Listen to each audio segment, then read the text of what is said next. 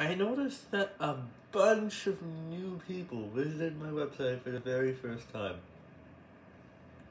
This all happened around 4 to 6 a.m. while I was checking the visitor count to see if anything happened. And I wasn't expecting it would grow that much in just one short period of time. And if it's true, if it continues doing this, my visitor count could grow up exponentially, assuming that this would keep going until I reset the visitor count, but that's unlikely.